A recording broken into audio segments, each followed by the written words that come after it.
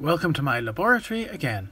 I thought it would be nice to commemorate the 162nd anniversary of the discovery of the very first synthetic organic dye, known as Mauve.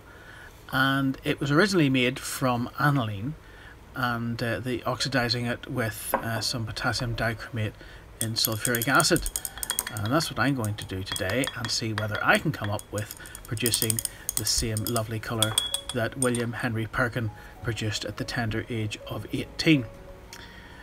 Now, I don't think I'm going to be just as lucky as him, because I'm not going to make my millions out of this as he was lucky enough to do. But he was in the discovery to try and discover quinoline or quinine. He oxidized aniline with some potassium dichromate in sulfuric acid. And at the end of this video I actually have a copy of the original patent, and I've recorded it in sections so that you can actually accurately reproduce this yourself if you so wish.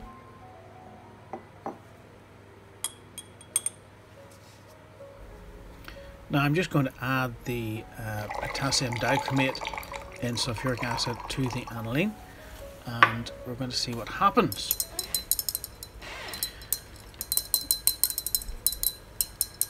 We're going to give it a stir here, as you can see, and see if we produce this beautiful mauve, or mauvine as it became known, which was a beautiful purple dye.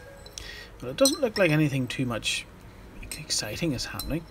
I'm actually forming aniline sulfate, and then it's being oxidized with the potassium dichromate and sulfuric acid in excess to produce benzoquinone, which is a horrible black substance.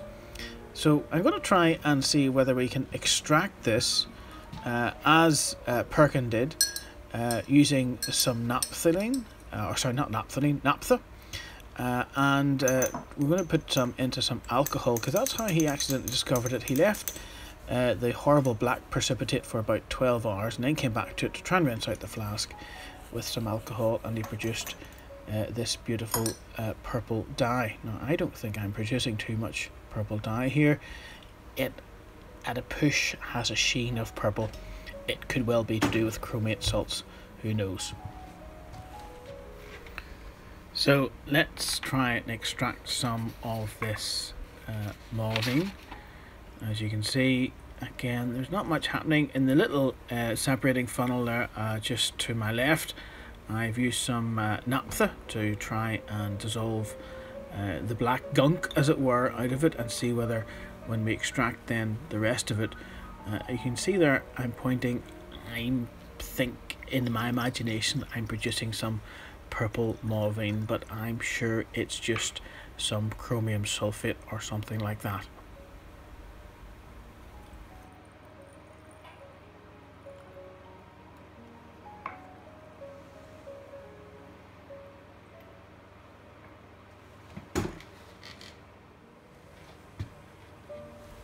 So out of frustration, I'm going to try and follow Perkin's actual recipe for producing mauvine.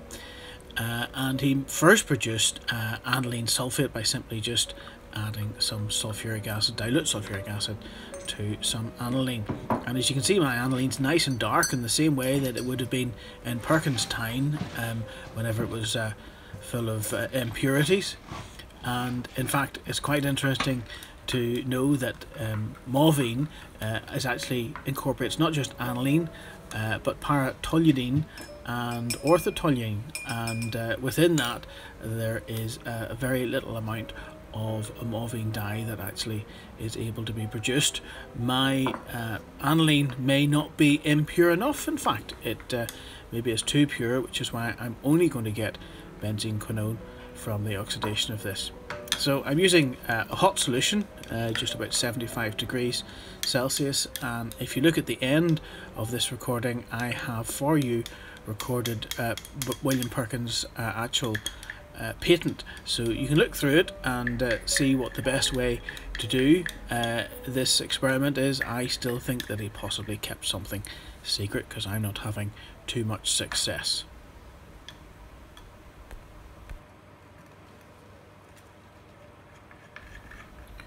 So I'm going to give it a stir, and then we're going to leave it for a number of hours and come back to it. Now, what do we have? We have a beautiful black tarry-like substance, which I'm just going to try and scrape off this little spatula onto some filter paper. And as you can see, we're using flasks and bottles which would have been around about the same time as William Perkin. And I say this is the 162nd anniversary of the discovery of this dye that made him so rich and famous. But as you can see, I'm not going to become rich and famous. It's just black gunk. So I say you would like to maybe pause this and go through his patent. You'll be able to look for yourself how William Perkin was able to produce Mauvine and the actual laboratory technique that he used. And I say he had a lot more success than I had, but it was good fun trying it. So please do like and subscribe. I'm hoping to get up to over 1,000 subscribers, which would be lovely. And please ring the bell for my other experiments, which I'm going to put up quite soon for you. So thanks for watching, and please do come back again.